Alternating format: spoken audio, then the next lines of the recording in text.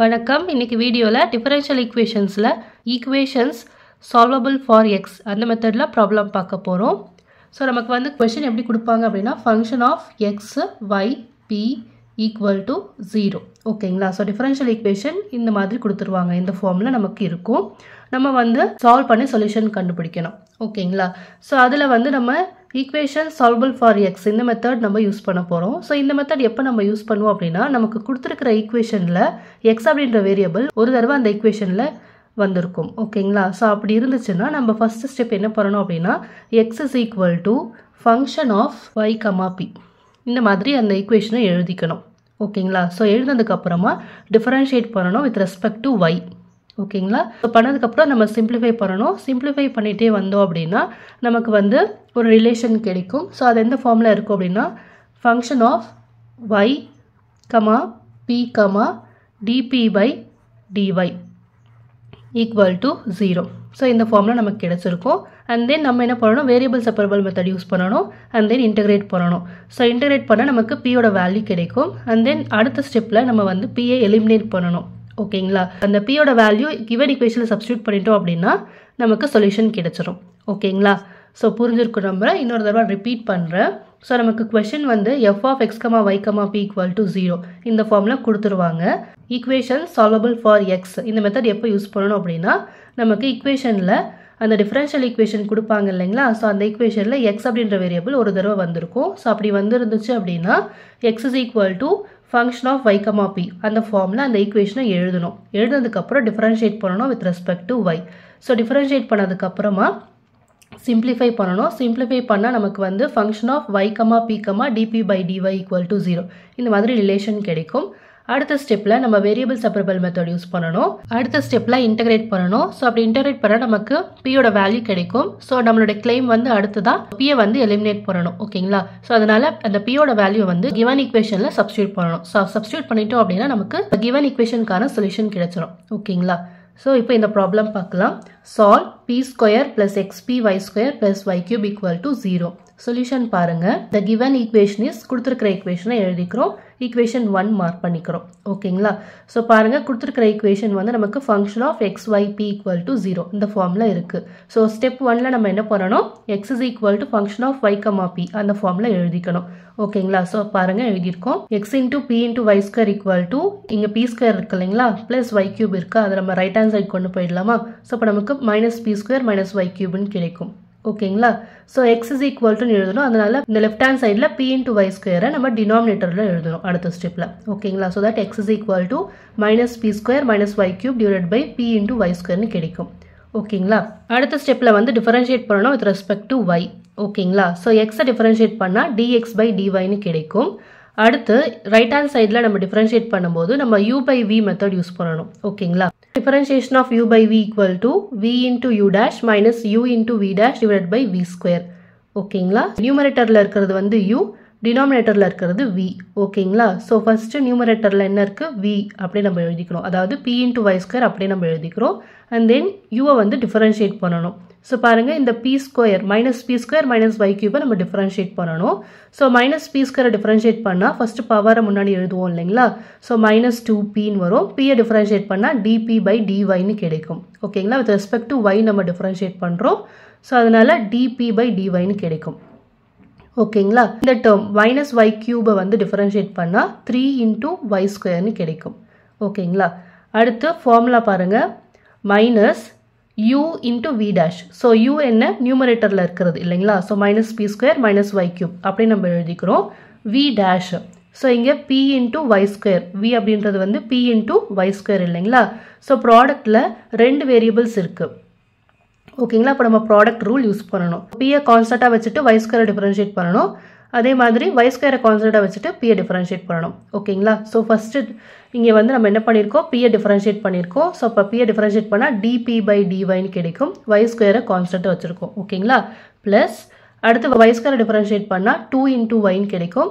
So இங்கே B ப்ராடக்டில் இருக்கு இல்லைங்களா. ஸோ 2pyன்னு கிடைக்கும் ஓகேங்களா. டினாமினேட்டரில் v ஸ்கொயர் எழுதணும். இந்த p இன்டூ ஒய் ஸ்கொயரை நம்ம ஸ்கொயர் பண்ணி எழுதணும். So p square y power 4ன்னு கிடைக்கும் ஓகேங்களா dy by dxனா p அப்படின்னு ரீப்ளேஸ் பண்ணுவோம் இல்லைங்களா ஸோ இங்கே dx by dy இருக்கு அப்படின்னா 1 by pன்னு ரீப்ளேஸ் பண்ணணும் ஓகேங்களா so 1 by p equal to right hand சைடில் என்ன பண்ணுறோம் இந்த p இன்டூ y ஸ்கொயரை வந்து ரெண்டு டேர்முக்கு மல்டிப்ளை பண்ண போகிறோம் ஓகேங்களா 2 into p square y square dp by dyன்னு கிடைக்கும் இங்கே minus 3 into p into y power 4ன்னு கிடைக்கும் ஓகேங்களா இங்கே வந்து minus B square minus y cube இருக்கா அதே மாதிரி இங்கே dp by dy into y square plus 2pyன்னு இருக்கு இல்லைங்களா ஸோ ஃபஸ்ட்டு இந்த மைனஸ் பி ஸ்கொயரை இந்த ரெண்டு டேர்முக்கு மல்டிப்ளை பண்ணிக்கலாம் அண்ட் தென் மைனஸ் y கியூபை இந்த ரெண்டு டேர்முக்கு மல்டிப்ளை பண்ணிக்கலாம் ஓகேங்களா ஸோ இப்போ நமக்கு என்ன வரும் பாருங்கள் minus B square into dp by dy into y ஸ்கொயர்னு கிடைக்கும் ஓகேங்களா அதே மாதிரி இங்கே மைனஸ் பி ஸ்கொயர் இந்த டேர்ம் மல்டிப்ளை பண்ணும்போது மைனஸ் 2 இன்டூ பி கியூப் yன்னு கிடைக்கும் ஓகேங்களா ஸோ அடுத்து மைனஸ் y கியூபை வந்து இந்த டேர்ம் மல்டிப்ளை பண்ணும்போது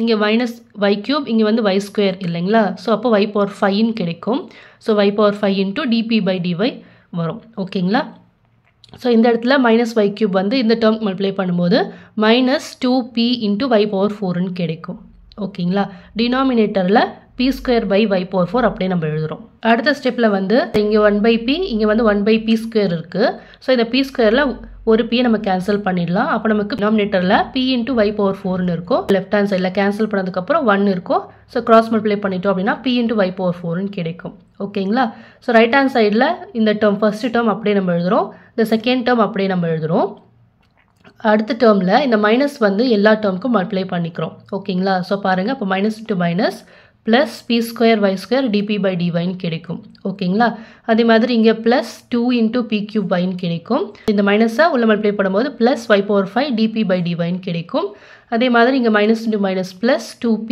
y பவர் 4ன்னு கிடைக்கும் ஓகேங்களா நெக்ஸ்ட் ஸ்டெப்பில் பாருங்கள் லெஃப்ட் ஹேண்ட் சைடில் p இன்டூ y பவர் 4 அப்படியே நம்ம எழுதுகிறோம் minus 3p y power 4 left hand side எழுதும்போது ப்ளஸ் 3 p y பவர் 4ன்னு கிடைக்கும் அதே மாதிரி இங்கே ப்ளஸ் 2p y பவர் 4 வந்து லெஃப்ட் ஹேண்ட் சைடு வந்துருச்சுன்னா மைனஸ் 2p y பவர் 4ன்னு கிடைக்கும் பேலன்ஸ் என்ன இருக்கும் ரைட் ஹேண்ட் சைடில் இந்த minus 2p square into y square into dp by dy இங்கே plus p square y square into dp by dy so இது ரெண்டுமே same terms so minus 2 plus 1 அப்போ நமக்கு ஆட் பண்ணோம் அப்படின்னா மைனஸ் 1 கிடைக்கும் ஓகேங்களா so minus p square y square into dp by dy balance இருக்கும் ஓகேங்களா இங்கே வந்து 2 இன்டூ p கியூப் y இருக்கும் இங்கே y power 5 into dp by dy ஓகேங்களா நெக்ஸ்ட் ஸ்டெப்பில் பாருங்கள் லெஃப்ட் ஹேண்ட் சைடில் பாருங்கள் இதை சிம்பிளிஃபை பண்ணால் நமக்கு இங்கே 1 + 3 4 ஓகேங்களா ஸோ 4 - 2 2ன்னு கிடைக்கும் so 2 into p y power 4 ஓகேங்களா அடுத்த ரைட் ஹேண்ட் சைடில் பாருங்கள் இந்த ரெண்டு டேர்மில் இருந்து நம்ம என்ன பண்ணலாம் அப்படின்னா y square dp by dy காமனாக வெளியே எடுக்கலாம் ஓகேங்களா ஸோ அதனால் இந்த ரெண்டு டேர்மை நம்ம